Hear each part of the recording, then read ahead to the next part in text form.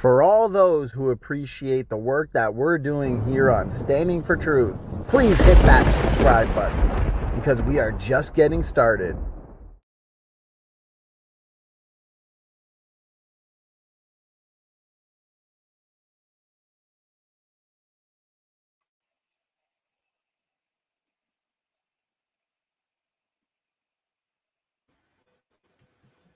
Okay, looks like we are live, guys.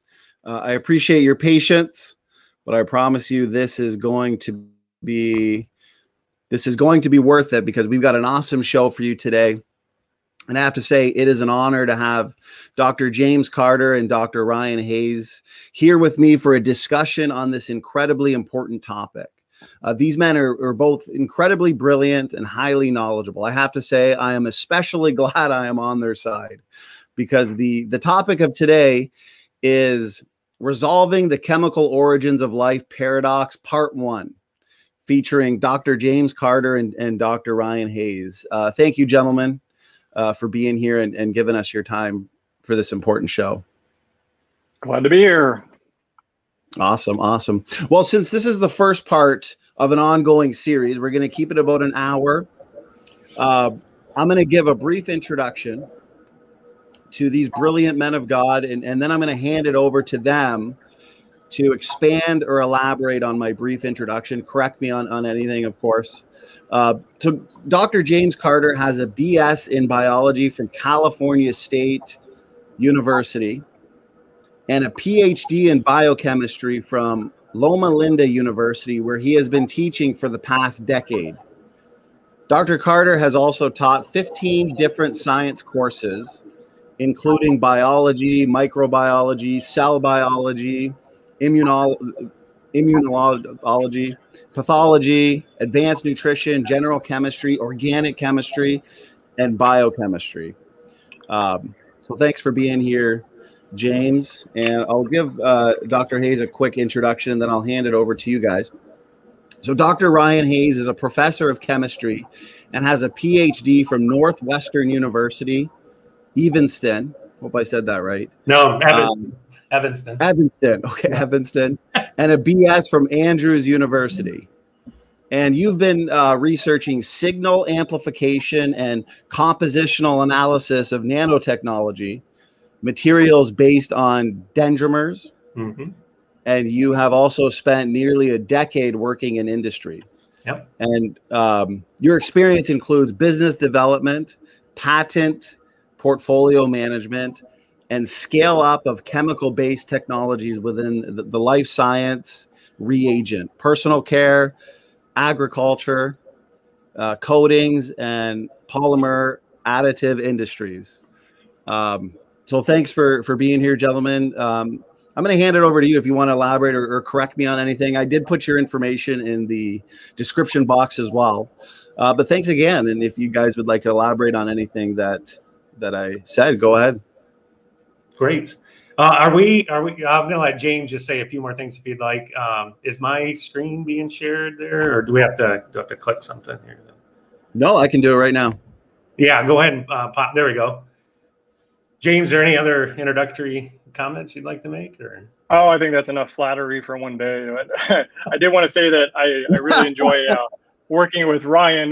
He and I, we haven't met in person, but we meet each week online with Rob Stadler and a couple of other scientists, and we're working on some easier to understand animations. We borrowed an animator from the Discovery Institute, and we're currently working on scripts for about a half a dozen videos. So if the chemistry is a little too intense for you in this series, you'll be able to follow along nicely with our short and humorous videos that will help explain some of these problems. So stay tuned for that. And next year, we're about done with the script on the first video, and hopefully we'll get that out in the next couple of months. So yeah, I really enjoy working with Ryan. He's a great guy. So I likewise, back to you, James. I just want to say that James and I actually met for the first time on this program when I was that's right, the other time, and he was helping me out. You're a matchmaker standing for truth. Yeah. So I appreciate that, you guys. And just a little bit more about me. That was a great introduction. Thank you. Not to toot my horn. I've been thinking about how our world is designed. That was a great introduction. Thank you. Sorry, I'm not to toot my horn. I've been thinking about how the world is designed. Do you have another window open somewhere? I'm trying to kill it. I don't know how to kill it. It could be another window. I guess I'll figure it out and come back. But yeah. So probably, what we're going to do just had a window. Yeah, probably. Yeah, absolutely. Go ahead, Dr. Carter. Maybe I'll get some headphones too, so it's not as much of a feedback or echo. So yeah, what we're going to do today, I hope he can come back because we kind of compiled our information onto his PowerPoint. So I don't have a copy of it. There he is. Yeah. Oh, am I unmuted? Sorry about that, you guys. No, you're good. You're good. We're happy to have you back. Yeah. I'm going to start the screen share here again. All right. Little, okay. I thought I should have closed the other window early on. Okay. So I just want to say, thank you. I just want to say real quick that it's really since about 2012, I've been thinking about how the chemical design of the world's taken place, and some of that's going to play into this. So I've made molecules. I feel like I have a sense of how things are made, and from doing it, not from reading about it, not from listening to other people. I've been in the lab. I've made some pretty advanced molecules, things that resemble things found in nature, brand new things, nanomaterials. So I'm not saying I'm an expert in all things. I'm just saying, I kind of have some practical experience with that in dealing with these things. So, but today, to kind of launch in for today, I don't know, is there anything else for the introduction, or should I go into our introduction for today? Well, we should point out that this is going to be a multi-part series where we'll dissect 1 or 2 papers per session. So it's going to be an ongoing destruction of abiogenesis. Kind of, we're setting the charges on the building, and we're blowing up each foundation at a time until there's nothing left. I like it. I love the way you put it. And I'll say one thing, Dr. Hayes, and then the floor is yours. Tag me with your questions, guys, at Standing for Truth, relevant questions to the topic at hand, and we'll have a Q&A after the presentation and talk here, and we're going to try and keep it within an hour because, as James was saying, this is going to be an ongoing destruction. So anyways, enough for me. The floor is yours, gentlemen. I'll just go ahead and get her started here. There's 2 papers that we've looked at. We've been looking at lots of papers. There's just so many papers that are emerging in this area. And so we thought these would be 2 good places to get started for today. The first one that we'll look at is atmospheric prebiotic chemistry and organic hazes. And of course, that's a play off of my last name. But so that's not the only reason why we picked it. So these are found online, and most people can get a hold of them. The second one is prebiotic nucleoside synthesis, the selectivity of simplicity. So we really want to just we're not going to dive too terribly deep into the papers. We're going to look at some key points that are brought out and how they actually kind of destroy themselves. So I found that kind of interesting, how they kind of take themselves down. So our first one we're going to look at is atmospheric prebiotic chemistry and organic hazes. This is what was the atmosphere like in the early Earth, because this is the source of many of the chemicals that are needed to generate life from nothing, from the ground, from the water, from the air. So it's really the air composition is extremely important. And, it feels like this is something that's been settled and solved. Well, that's not what the research shows. That's not what these papers are illustrating. So we wanted to bring that out. And I think it's important to put this all in context. And I'm going to use Rob's stairway metaphor here. And in his book, The Stairway to Life, Change and Rob talk about the stairway of how these pieces the pieces have to get made, the ingredients. And then they have to be the right ones with the right chemistry. And you have to solve the water problem. And it's this buildup before you get to the biological life that we're so interested in trying to generate. And these papers that we're going to talk about and most of abiogenesis were really stuck way down here. And in fact, this paper is almost before the stairs get started. It's the chemicals in the air and how they can contribute to life. So we got to remember, so they're not solving the problem. They're not solving the problem of how chemistry goes to biology. They're trying to solve making some of the ingredients. And is it plausible? That's what we're trying to see. Is it really, and is there some consensus in the scientific field in this area? Now, just one other thing about, I've been looking at the atmospheric composition of Earth's air right now in the current form, and I have a number of talks on this, dealing with the fine-tuned nature of the amount of air that we have, the amount of oxygen, carbon dioxide, and how that relates to water and how our Earth traps water, how our Earth deals with radioactivity and how air intersects with that.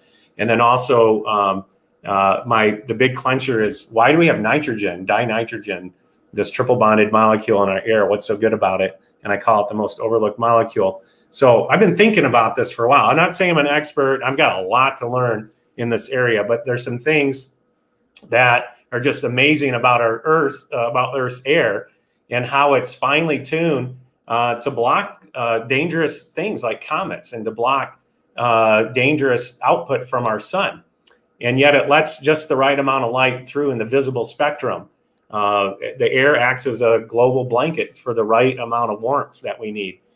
There's energy in our air when it comes from heat, the right amount of heat that we have, nutrients for plants. The carbon dioxide also acts as a buffering agent in our oceans as it slightly acidifies it. And then there's a certain amount of weight in our air, and it's all finely tuned for life.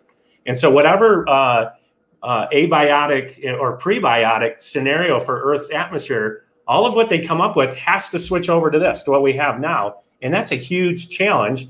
And they're not even solving these problems. They're just saying, well, we think it's this, and then they're not even addressing the issue of it switching. So I'm going to go ahead and get started with a little bit more into the paper, the abstract, and the author is Melissa Trainer, and she has been doing some research into this area. James, did you see anything about Melissa here that might help us understand her background a little bit? Yeah, if I recall, I think she's a scientist at NASA, so they're looking at different possible origins of the chemicals for life, not just in these so-called primordial soups or warm little ponds, as Darwin described them, but what could you even get to form in the air? Especially some of the, like the moon of Saturn, Titan. You know, there's a hazy atmosphere, and NASA scientists were able to send some space probes over there with some sophisticated equipment, and they could identify a couple of unique molecules in the atmosphere, and they're modeling that as what could possibly be happening on Earth, since we can't go back in time, and Earth is very different today. The atmosphere is completely different, way more oxygen because of photosynthesis. So what are the possibilities? What is sunlight and ultraviolet radiation and cosmic rays able to do with the gases in the atmosphere? One of the problems is we just don't know which gases are definitely or were definitely present in the early Earth, because in this scenario, you know, multiple billions of years ago is a very long time to try to guess what happened. But there are some clues about, you know, based on the oxidation state of the minerals in the soil and what's possible, what's not possible chemically, and it's changed over time, even since, you know, the 1953 Miller-Urey experiments, where they proposed the ammonia and methane and water, you know, very simple gases. Some of the ingredients for life, that formula has changed over time based on new evidence. So we're going to take a look at some of that evidence, what's possible and what's unlikely. Right, and this author looks like she's been studying the atmosphere of other planets. And I think, you know, her opinion is worth something in terms of trying to understand that, as we will see. We're not here to discredit other scientists and their work. We're just trying to see how the information plays here. So there's some good information that we want to look at. So like James mentioned that I think some of her background is into these this haze around Titan that may have been here on Earth, and how that could be a source for a lot of organic molecules. So this is sort of a review, and we're not going to go into a lot of the details. We just want to skim over some key points that she brings out that help address this issue. And she basically says, as a quick summary, we don't know. We don't know. So if someone says, hey, this is what the atmospheric composition was before life, and they're definitive, they're wrong, because we really don't have strong evidence one way or another. Now, scientists are kind of converging on a set of chemicals, but we don't know. There's not direct evidence. So for someone to say, I think there's ammonia there, you know, that's not backed up by science, and there's really a lot of uncertainty there. Her suggestion and a number of scientists are saying it's likely just nitrogen and carbon dioxide, and that's very different from our atmosphere, especially since there's no oxygen. And there needs to be the right mix of everything in our atmosphere in order to have enough, not for it to be too cold and not for it to be too hot. We're in a Goldilocks zone, and it's Goldilocks not only in distance from the sun, but in the chemical makeup. And she thinks that maybe the organic hazes might be something that's there. So a lot of it. Ryan, really quick, Sure.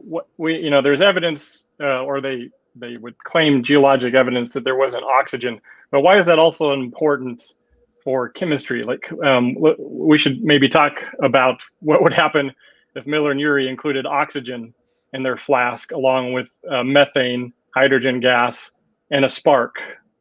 Yeah, it's an experiment that I like to do in front of my class and in front of audiences, because oxygen and those flammable gases are a big hit. I just did it for some elementary schools, and they loved when I put oxygen in there and some sparks, because it made a nice explosion for them. So yeah, oxidation can be very damaging to these molecules. You get lots of different harmful molecules, but we also obviously need it for life today, because the most important molecules of life do have oxygen atoms in them. Yeah, the oxygen's very destructive. Super, and that's why the Miller-Urey experiment doesn't work when there's oxygen, as James was alluding to. So, so this was just like a review paper. So I'm going to kind of quickly go through some points here. We know the atmosphere is critical, and what's interesting, because in the Miller-Urey, they said, oh, there's methane and there was ammonia and hydrogen, and that's not the scientific consensus now. The hydrogen can leave, that can escape. These chemicals are too volatile. Methane does not last that long in the air, and neither does ammonia. And this author brings these out. And so she's dismantling the gases that were used in the Miller-Urey experiment. Then she outlines some of the experiments and things that prove that, you know, having methane and ammonia, which were absolutely critical components for many, many papers in abiogenesis, those are very unfeasible components in the atmosphere. And so I found that very interesting that she kind of brings that out. So it's poorly understood. Even if there was ammonia and carbon dioxide, these things, there's too many ways for ammonia to break down. It just does not last long in the atmosphere, and how it gets incorporated into the water and into the grounds and into the ground. So there's just the paper is speaking for the destruction and the dismantling of a lot of the Miller-Urey experiments. And the other thing they bring out is how toxic, from a UV radiation perspective, that life or the sun and Earth were, you know, kind of partnering with. That there was probably many times greater UV. What does UV do to molecules? UV light, James? It's a catch-22, because some of the abiogenesis papers use ultraviolet light as an energy source in order to create molecules, but sometimes those very same molecules, and certainly many other molecules, are destroyed by ultraviolet light. I mean, we're all familiar with just what ultraviolet, sunlight can do to fade your car's interior, to cause skin cancer. Even truck drivers with their windows up, which the ultraviolet is mostly blocked by glass.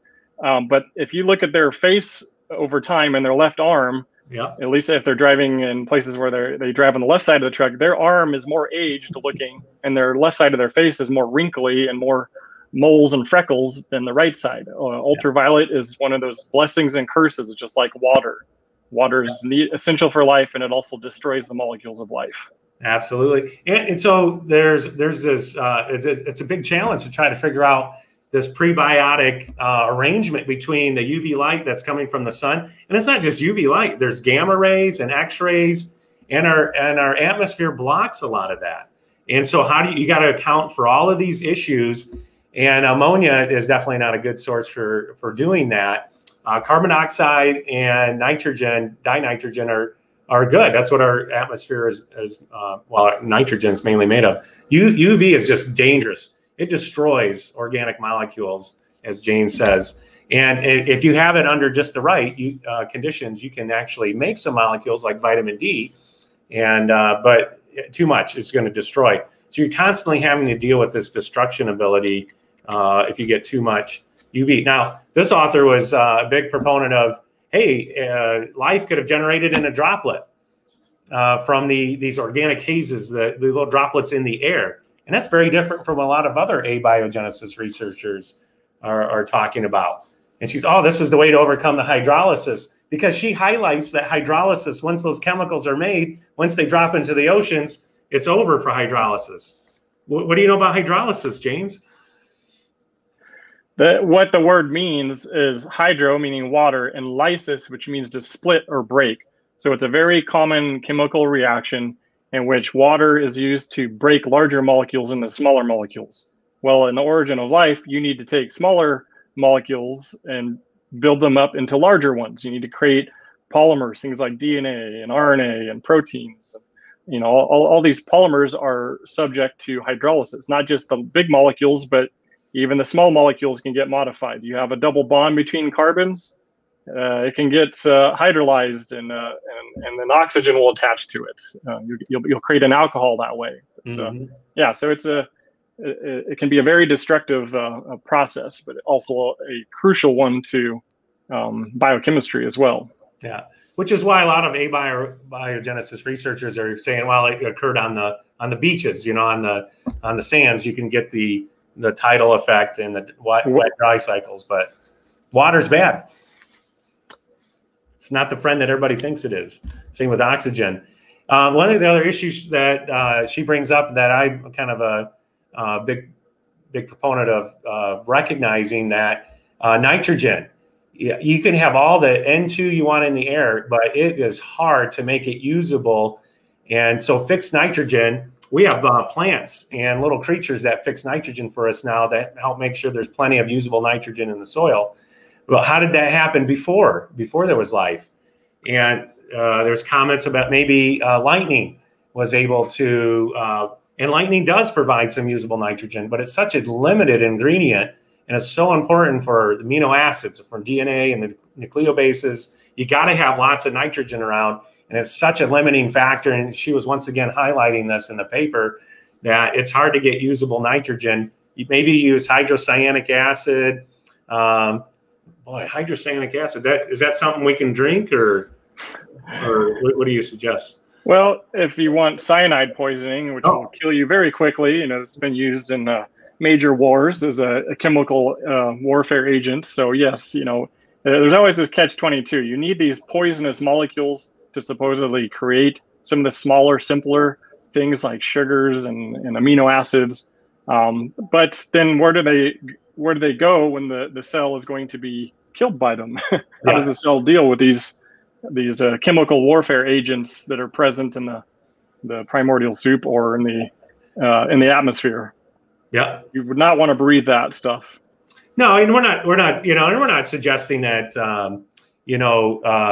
we understand they were probably there initially, and then somehow they magically went away. Maybe when oxygen showed up on the scene, according to this evolutionary model. Another point that was brought up here was methane. Methane.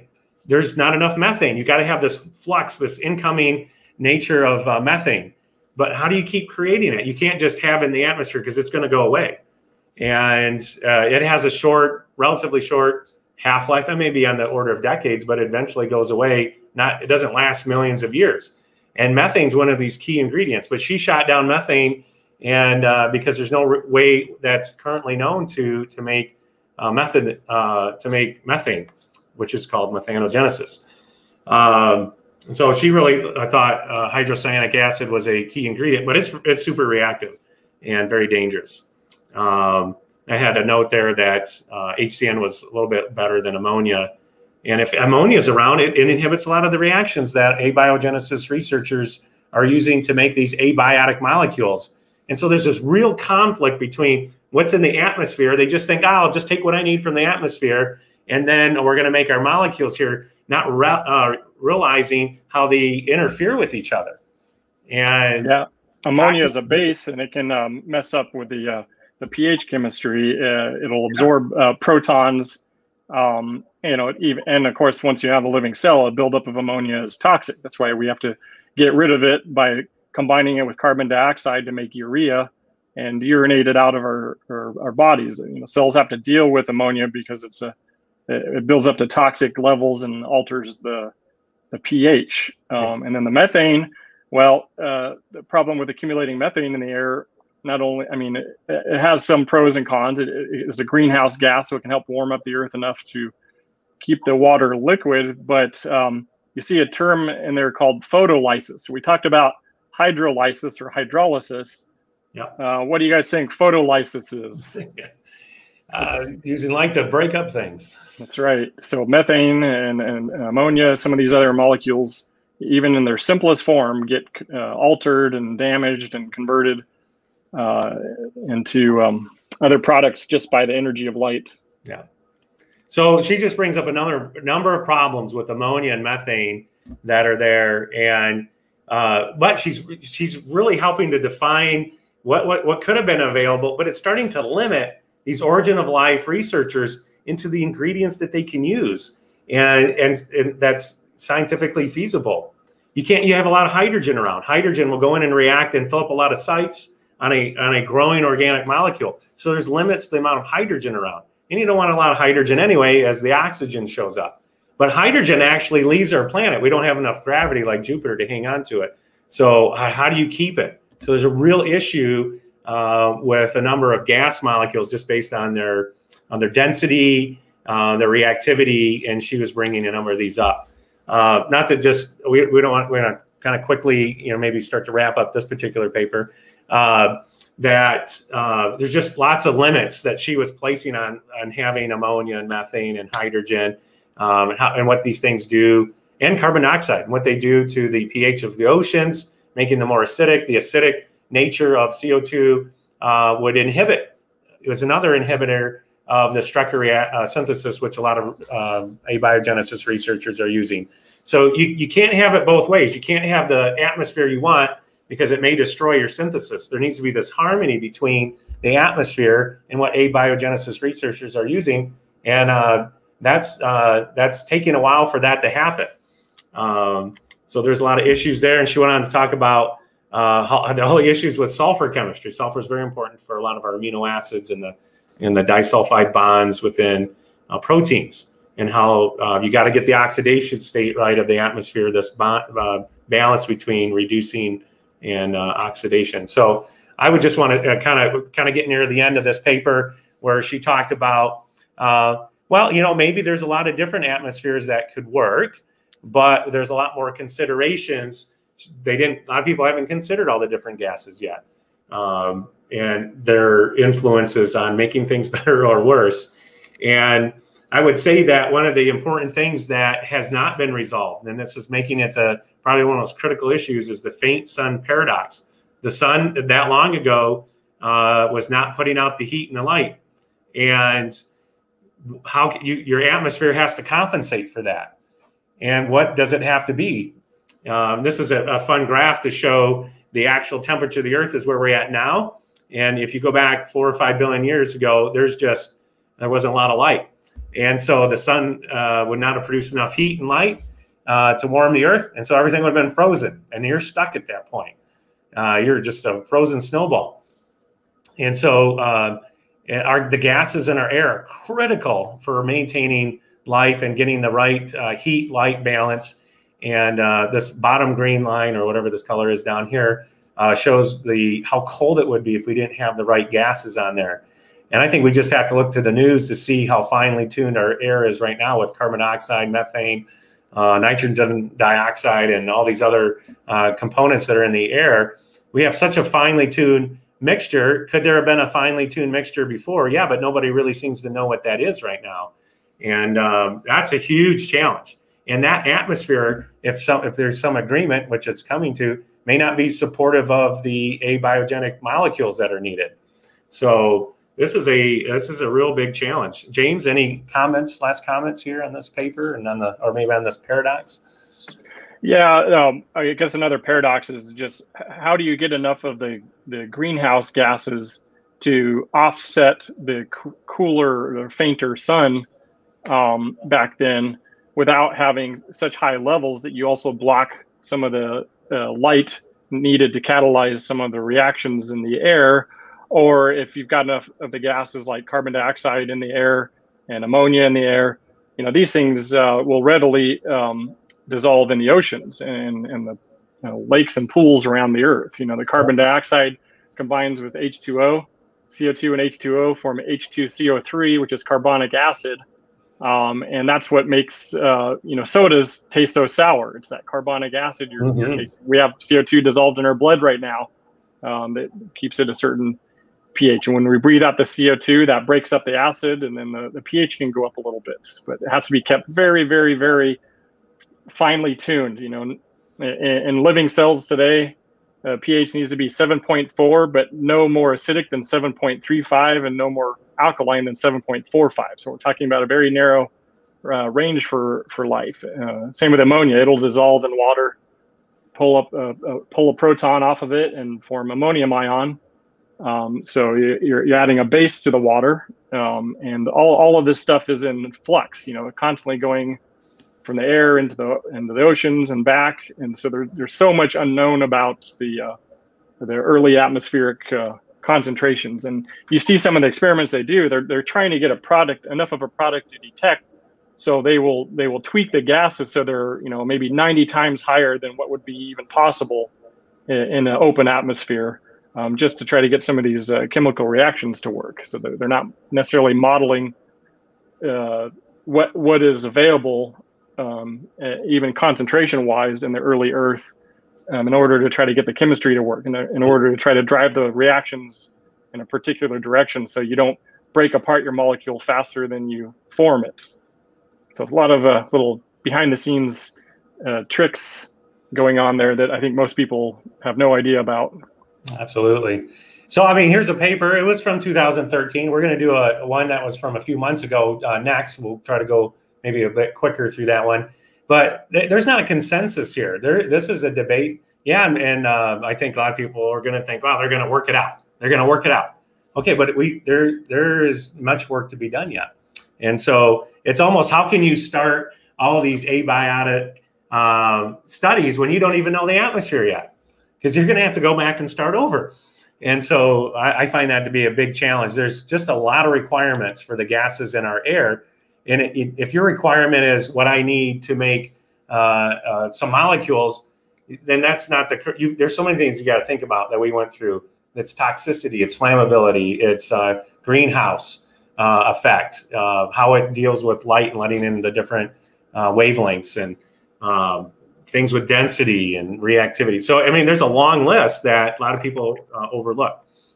Many paradoxes yet to resolve. This is not a done deal in the scientific community, and I think that's important to know. Okay, any last thoughts, James? Because I think we should jump over to our next paper here. Yeah, let's move on here. Yeah. Okay, next paper. This was from last November. So I mean, this is practically hot off the press. These scientists were looking at nucleoside synthesis. So these papers are connected, as you will see here in just a moment. How they may have come up with a simple yet selective way to make the proper nucleosides. James, could you just remind us real quick, what's a nucleoside? What are they making here? Yeah, so I have some diagrams on my presentation, but I think we'll do that. We'll save that for part 2, where we can dive into the components of nucleic acids and their stability. But just for terminology for now, you have a nucleobase. The base is just it's a ring structure with carbons and nitrogens, and you probably heard of them as at least the abbreviations A, T, G, C, and U: adenine, guanine, cytosine, thymine, uracil. You find uracil in RNA, you find thymine in DNA, and that's just the base. And then when the base is attached to a sugar, we call it a nucleoside. S for the sugar. So in RNA, that sugar is ribose, and in DNA, it's the same sugar, but one of the oxygens has been removed off of carbon number 2, so we call it deoxyribose. So that's your nucleoside. Then you also need at least one phosphate. Once there's a phosphate on there, then we call that nucleotide. So if it has one phosphate, it's a nucleotide monophosphate. 2 phosphates is diphosphate. 3 phosphates, triphosphates. Perfect. So you've probably heard of ATP. That's adenosine triphosphate. It's a very important molecule. It's a component of DNA, RNA. It's our energy currency of the cell. It powers, thousands of different reactions in the cells. That's an example of a nucleotide. Now, if you link those together, you form a nucleic acid, and that's what your strands of DNA or RNA are. So a little bit of confusion in the terminology there. We'll cover that next time. Very good. So this is actually another review paper where they're looking at what a number of researchers have done. We're going to try not to go into an incredible amount of detail here. It just, they're trying to review, what's the latest. So this is just a few months ago. What's the latest in making RNA and DNA and making the nucleobases and the nucleosides? So it's sort of that middle version of that. And what I liked about this paper was, well, first of all, I've got to put in context. Have they solved how to make life? No. We're still way down here on step 1. Way down here. Okay, now we've gone up from nothing, from like the floor up to step 1, where this is doing. So we are still miles away from life. And this is the latest research, some of the in summary of the latest research that's here. So what I liked about what this guy was doing here, Professor Trapp, was thinking about, okay, we got to be more definitive and how we design our experiments so they're plausible.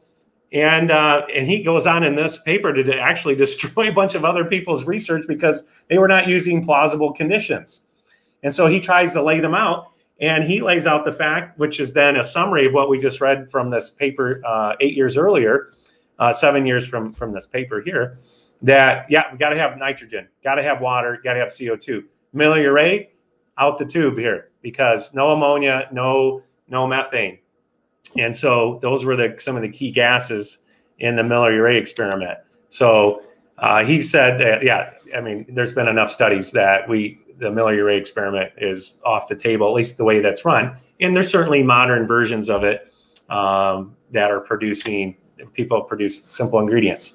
So he says, all right, here's some plausible prebiotic conditions. You should do it in water. Okay, but there's even issues with water, but at least water was around. That would make sense.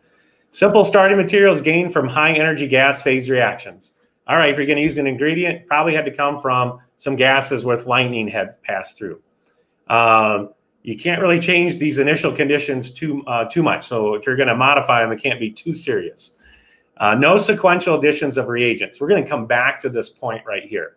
That just means, okay, I'm going to add this, and then I'm going to add this guy, and then this other chemical, and this other chemical. He is saying, if you see a paper where they're talking about this step, and then they took that molecule and then ran another reaction, and then took the outcome of that one and ran it with another reaction, you're not doing plausible prebiotic chemistry. If there's steps in it, you're not doing plausible prebiotic. It has to be one pot, and which means you got to throw it all together there.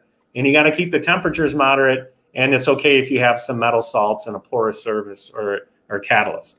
But even that's missing a lot of things in my mind. I don't think he's modifying the atmosphere like he should. You're not laying out some good I mean, he's saying it there, but he's not saying you need to evacuate your chamber. We got to throw some UV light in there, and you have to do it inside the chamber because the glass is going to block a lot of the UV light. And what about all the other chemical reactions that were probably around? There needs somebody, hey, maybe there's a business here. We will sell you a prebiotic mixture that you should start all your chemical reactions with.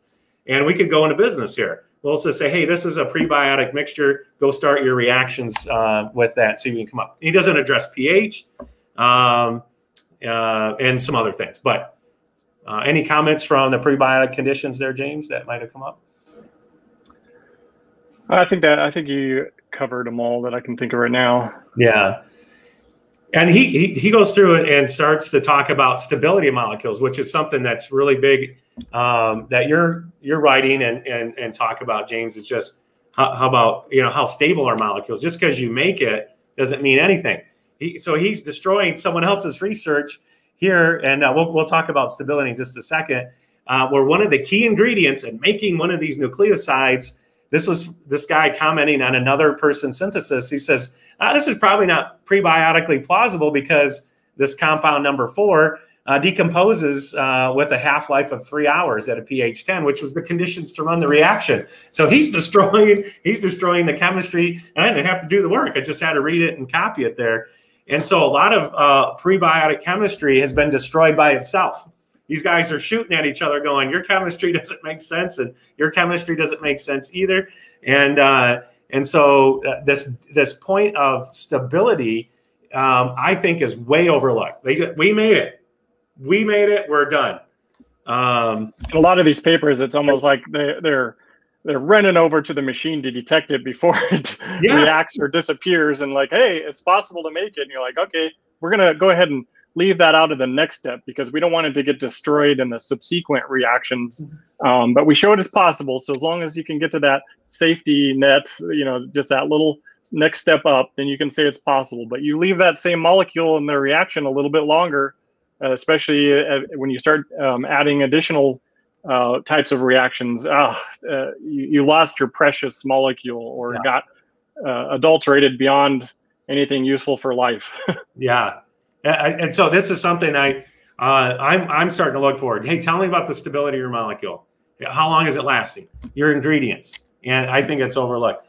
And he was destroying another one where he said, well, this other ingredient, number 7 in the paper, whatever that was, he said, we haven't encountered it in prebiotic chemistry, so we haven't resolved it, but maybe it was delivered by some kind of comet or asteroid.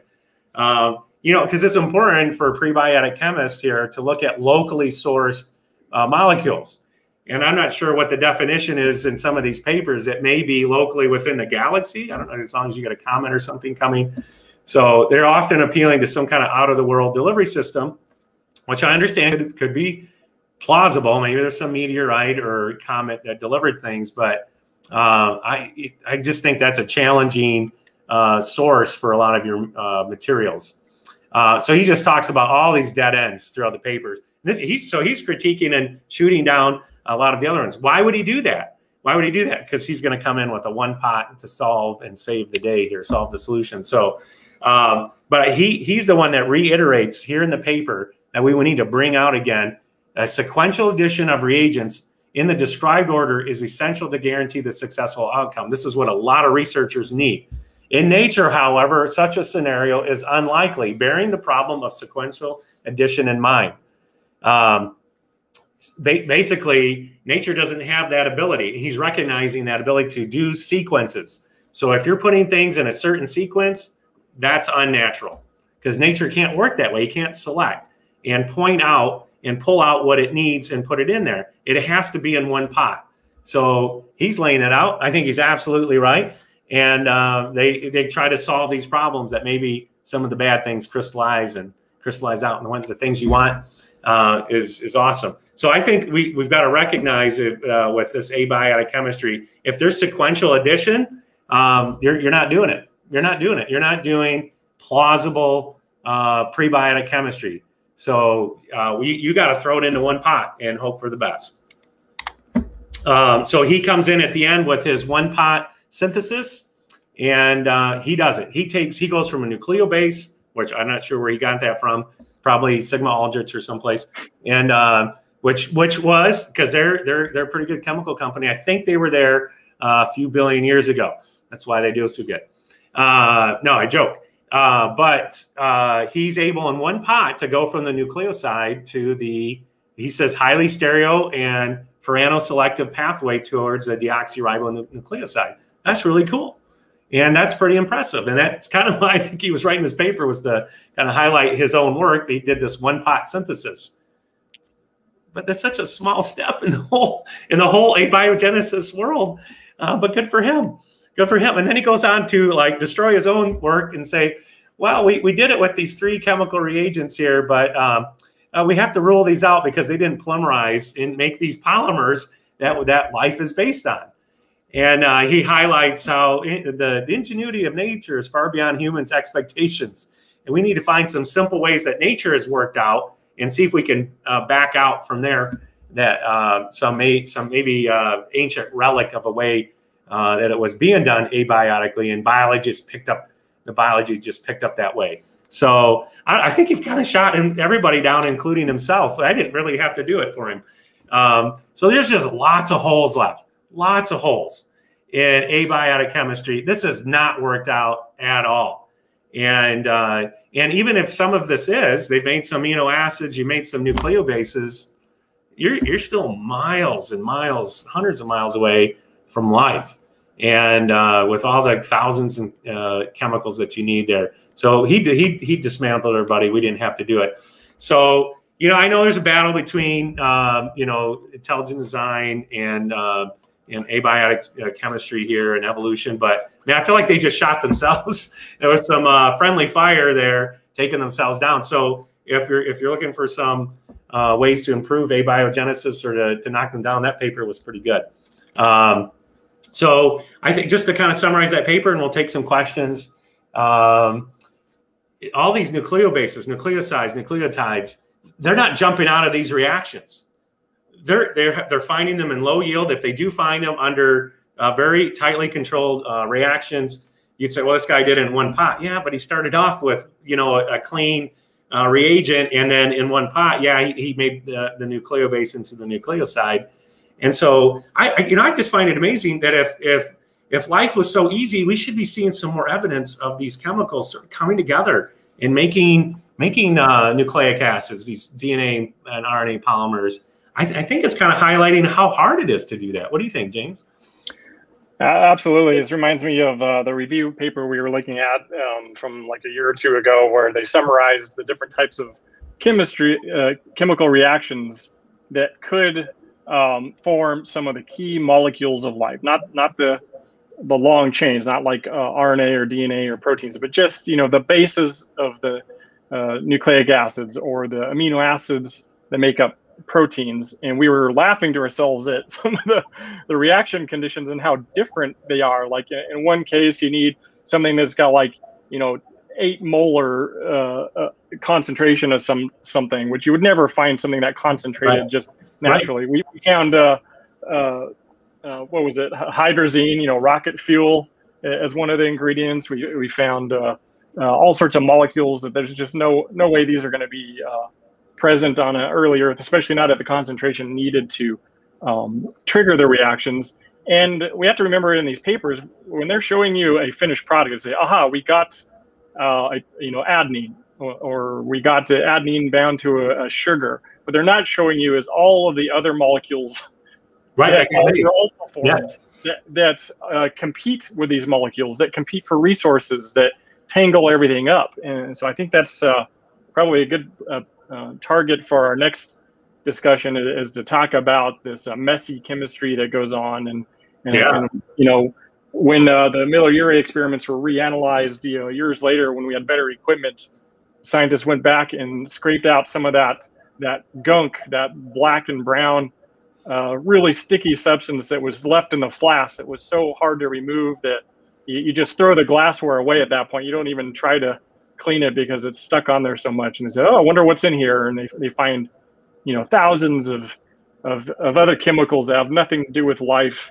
They're in a hopeless, tangled mess.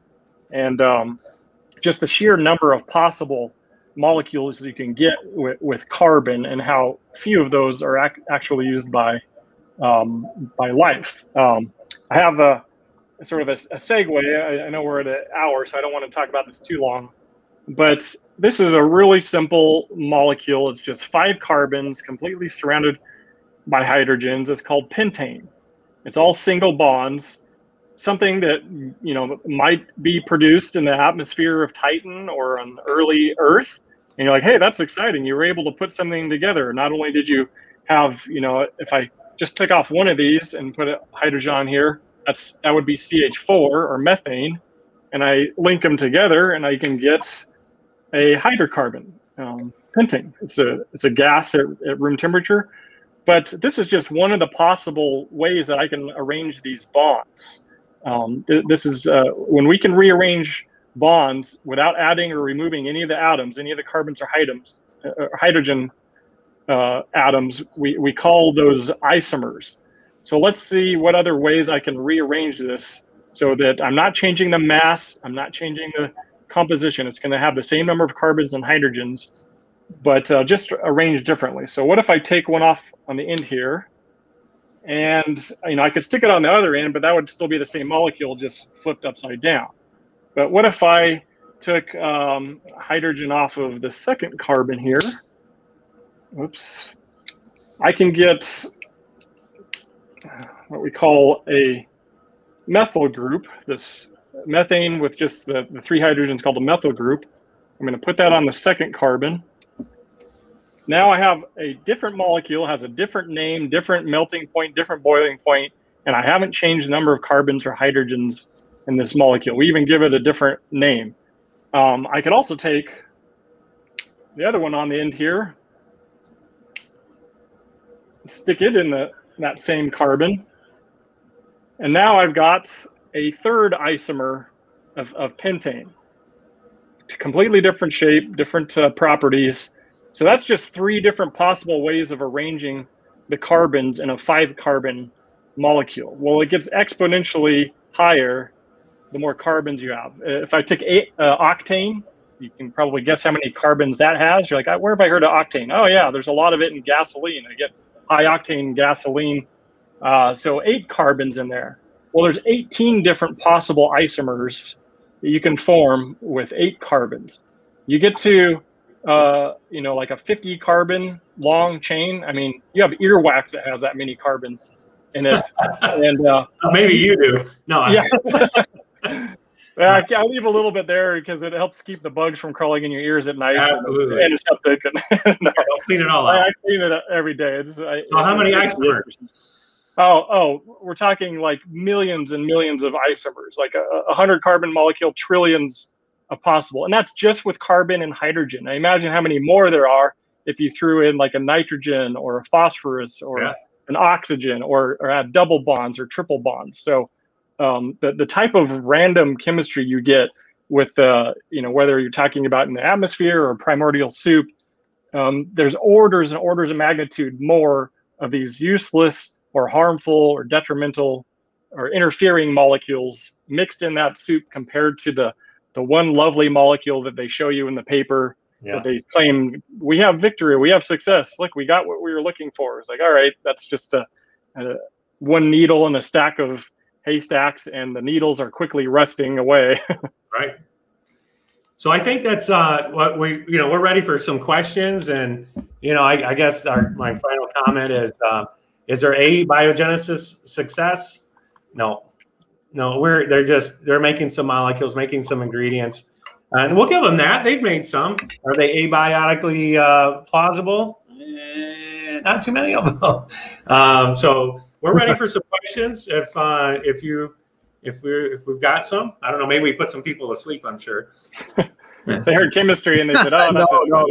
Yeah, that was great. That was great. I'm definitely rewatching this one probably tonight. That was awesome, gentlemen. We've had a lively chat, tons of good questions. And what I'm going to do too is we'll get through a few of them. But since we don't want to go too much over an hour, I'll save them all because we're doing multiple shows on this. So, Yeah. you know, I'll have a separate document where we make sure we get to all the questions eventually. I will say this before we go to the question. I really like the way you noted on the second paper. You put this paper helps dismantle the other prebiotic origin of scenarios. And, you know, they're doing it for us, right? Oh, and absolutely. It reminds me of many other papers. One that comes to mind, I can't remember the exact title, but it's something like the RNA world, just as bad as all the other hypotheses. Yeah, exactly. But it's the best we got. Yeah. Right. But it's the best we got. So, you know, what are we going to do? Anything but God, apparently. So let me get to a few of these questions. Let me find a couple more recent ones that I can maybe pop up on the screen. But I've got many from an hour ago when we first started. So those I saved in the side. Here we go. One from Brandon that maybe we can answer first, and then I'll pull up some of the others that I got saved. Should be coming on the screen now. I see the question. Oh man, I've been wondering. I've been wondering the same thing. I think this is what some groups are trying to figure out. I think, why isn't there more people trying to figure this out? Like, what's the least amount of genes and structure and chemicals that you need for the modern cell? You know, because there's, from my estimates, this came up last time. You know, there's 3,000 to 5,000 different chemicals in the simplest organisms, and you know, and then you got hundreds of genes. So let me read it really quick in case someone's listening or driving. And this is from Brandon. It says, skeptics like to say that abiogenesis doesn't require modern cells. A modern cell requires at least 493 genes for replication alone. So what would be a plausible initial life form? Yeah, there has been some experimentation done with like Craig Venter, and they just kind of disarm, mutate the simplest organisms that they can find, like the simplest bacteria with the smallest genomes, until they get to the point where like, oh, we've gone too far. Okay, I guess that's crucial. And then they try knocking out a couple others. Oh, I guess those were crucial because the cell died. But there is a minimum threshold. You know, you can't just say, oh, all we need is 5 molecules. You know, it's going to be on the order of hundreds or even thousands of molecules.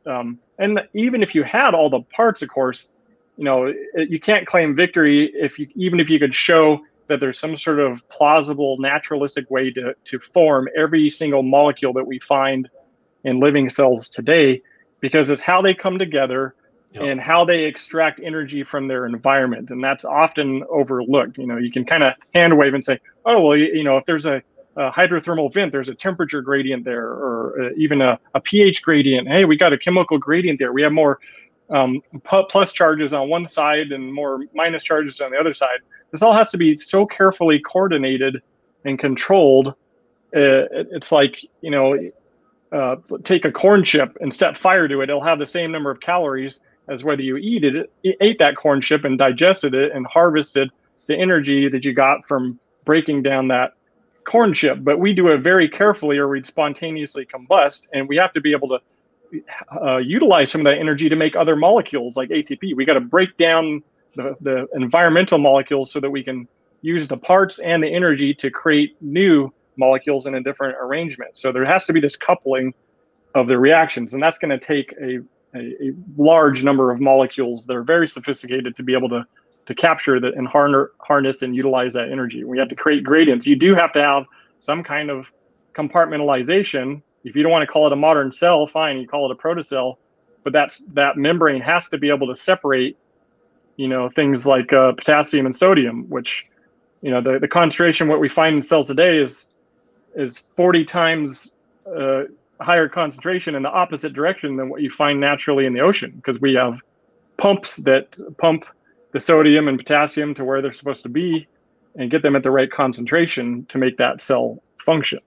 So yeah, I don't think there's any way of knowing the minimum, but we can be confident in saying it's going to take in the thousands of molecules range to get the simplest cell to survive, replicate, repair itself, have a fairly high fidelity of replication, because you introduce too many mistakes, you're gonna have error catastrophe in the information system.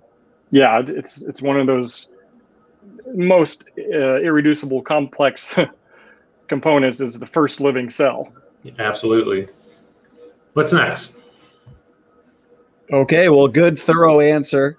Like I said earlier in the intro, I'm glad we're on the same side because this has been great. I've got a good one here from Logical, Plausible, Probable. So I appreciate the super chat. I'm just going to read it word for word here. He says, stop tRNAs bind in with specific release protein in different spots than the others in the ribosome. Is this even addressed by the origin of life researchers? They're not even there. John's getting ahead of us.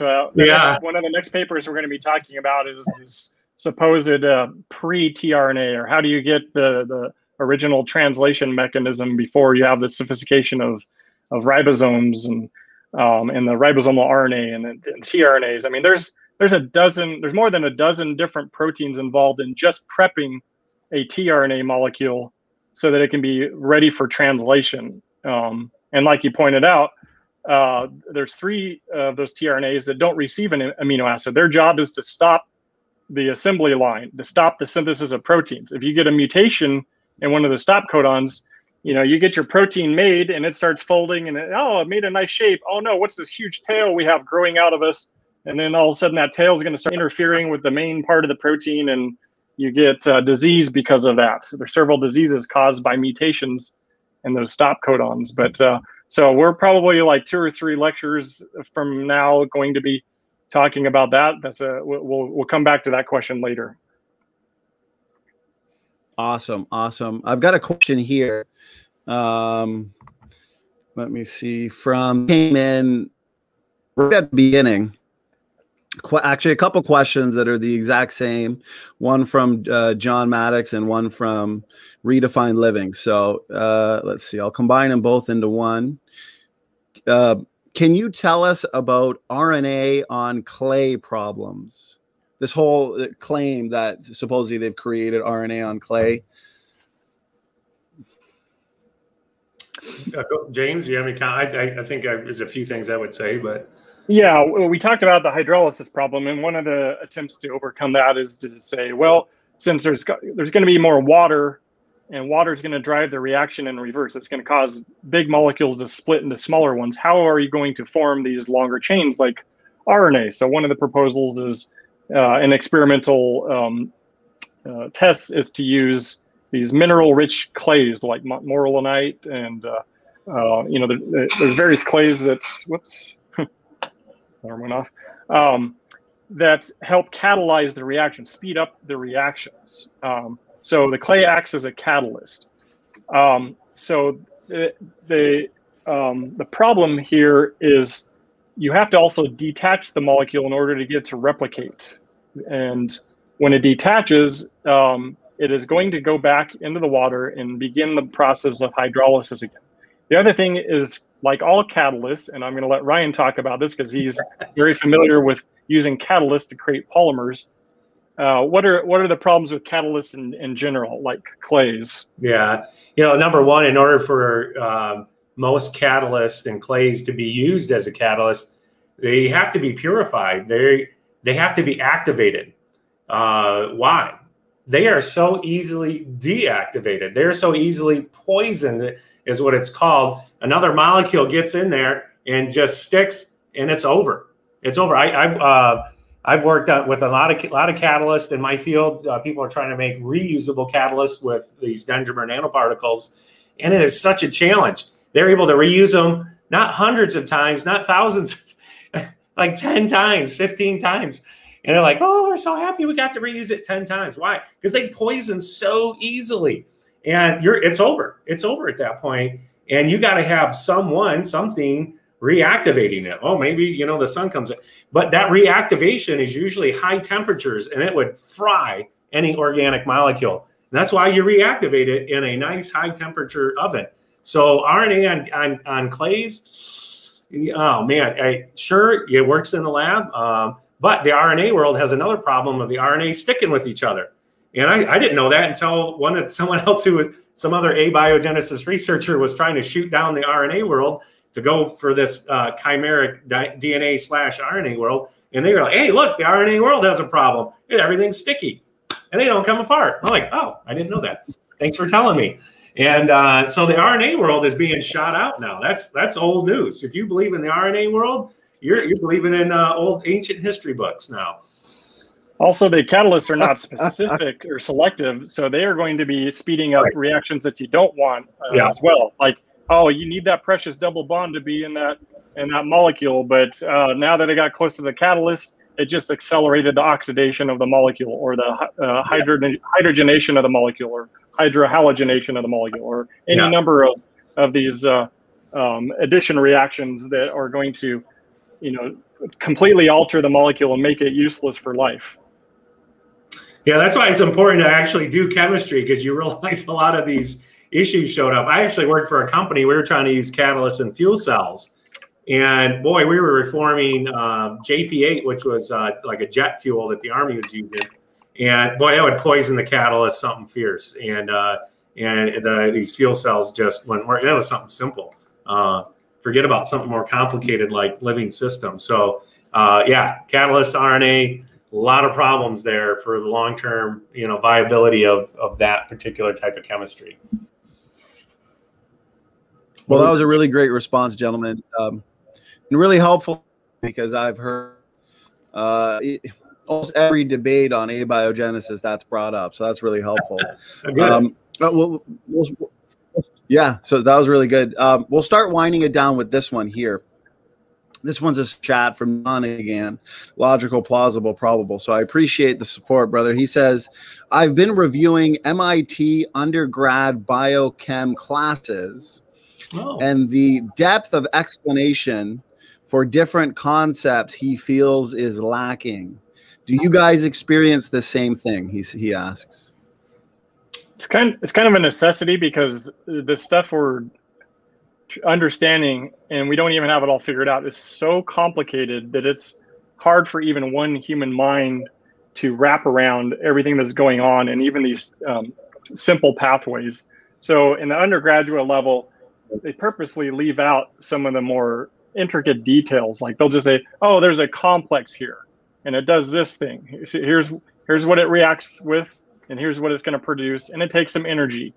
What they don't tell you is that complex is made up of like 40 different parts and requires like a magnesium cofactor, or you know, a cytochrome, or you know, it's doing like, you know, quantum physics tricks to pass on electrons. You know, that all this stuff is just, it would overwhelm the student, and your class would end up being like 10 years long if you really wanted to go through all the details. So it's kind of a necessity, and sometimes it's just because that's as far as the professor learned in their book. You know, that they didn't go into the papers that went into all the steps. They just learned enough to be able to understand the fundamental concepts, and then so they've reached the limits of their knowledge, and they're teaching what they know. And usually they're holding back quite a bit for these poor students who would be you know, freaked out if they saw how chemically scary it really was.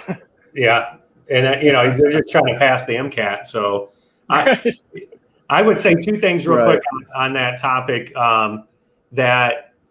First, I would be wondering if it's an intro to biochemistry class, or is it a legit senior level, you know, biochemistry class, senior college level biochemistry, junior, senior level, 400.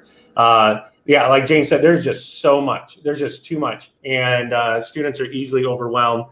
The other thing is the topic of abiogenesis in these biochemistry textbooks. They're cutting that out because there's just so much that they need to get to that's so important for medicine and for health and how our body operates, that this, like having the discussion of abiogenesis, like where did it come from, is irrelevant for modern health.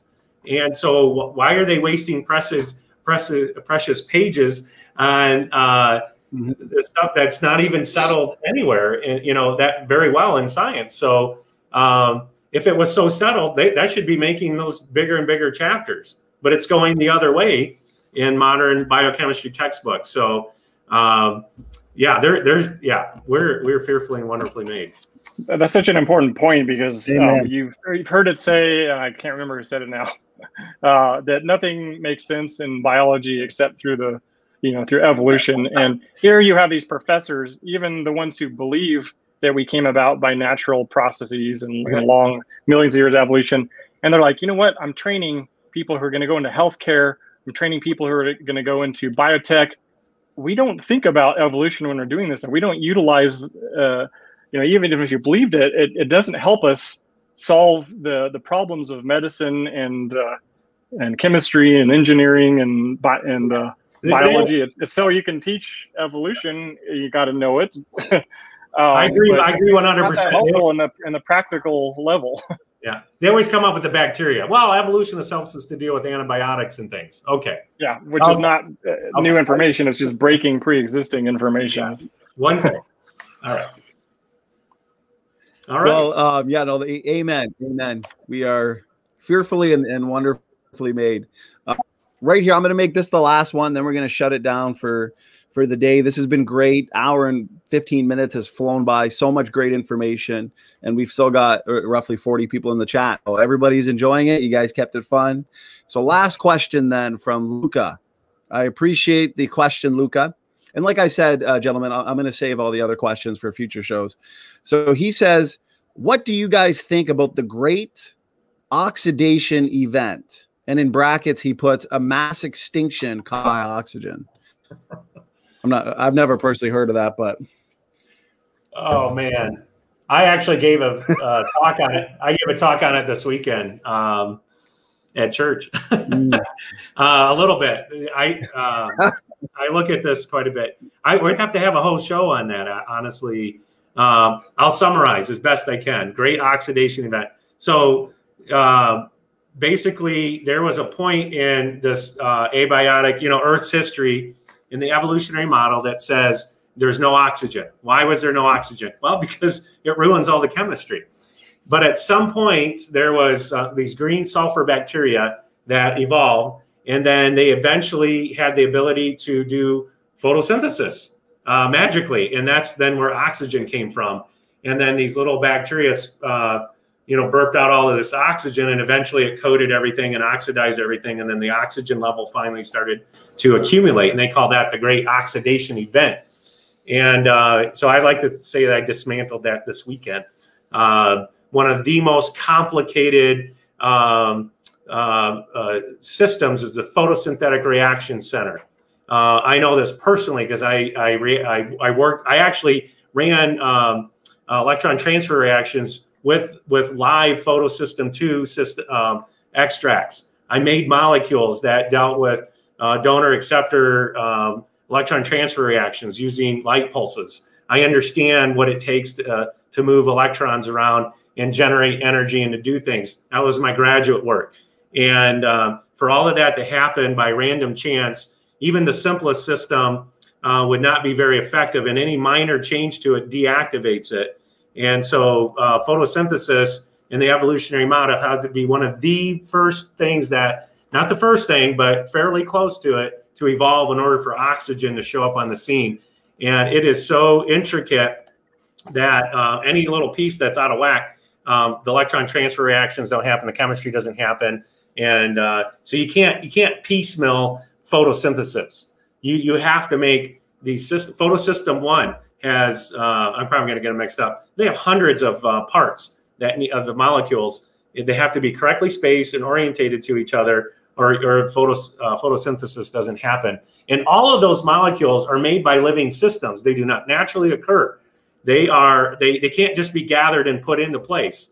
And so photosynthesis is something I spent quite a bit of time looking into, and that's the key thing behind the great oxidation event. I'll just add quickly that in addition to producing oxygen, most of the clouds and the rainfall we get today is because of these marine organisms that make sulfur gases like dimethyl sulfide that gets turned into dimethyl sulfoxide. And these add as cloud condensation nuclei. It's a molecule in the air that attracts water. So you get a little bit of that water gas vapor to accumulate around it, and then it keeps piling on because the water attracts other water until it's large enough to form a raindrop and drop down. So we think of all the cycles in the earth, just getting that rain to rinse down minerals into lakes and into oceans, and then carry it back again with the energy of the sun. And it's like our whole world is interdependent on life. The very planet itself was interdependent on the microbes and in the organisms to generate other useful molecules. And we're interdependent on each other. We're interdependent on the bacteria that outnumber our own cells 10 to 1 to make us, our vitamins. And you can't have these things come out in isolation, because every single cell in the world is dependent on other cells. Yeah. That's a great point. Well, there you go. It looks like we're going to end it with a bang. Luke, in terms of questions, I guess. Yeah, that was a lot of fun. I love your guys' passion and how informative you guys are on each question. So it's incredibly helpful. Like I said earlier, I'm definitely rewatching this one tonight. Yes, I want to thank you guys again. I want to thank the audience for being so lively and having so many good questions. Please share this around. Share the entire series around as we do it, because this information is so important. We want to get it out to as many people as possible. So thanks again, Dr. Hayes and Dr. Carter, for giving us your time. I really, really appreciate this. Any final words, gentlemen, before we shut it down for the day? Go ahead, James. I just want to add that Sal is having an after show. He's put the link there in the comments section. I'll be listening in. Maybe I can participate, but I do have to take my in-laws to get their second dose of the vaccine. So I don't know if I'll be able to participate live, but we'll see. Yeah, I just thank you for having me on again. I look forward to the other discussions and working with James. And with all you guys here, and I appreciate what the other people in the comment section and things have said. So just thank you. And it's fun looking at this chemistry. I wish I had more time, but I've got to go teach some students, get some homework graded, and so back to life, back to reality. Look forward to our next talk, Ryan. Hey, who needs sleep? Yes. Yeah. I appreciate you guys are incredibly busy, and you were generous with your time tonight. So God bless you. God bless the audience, and everybody have a good day, and head on over to Sal's channel for an after show. God bless. SFT is out.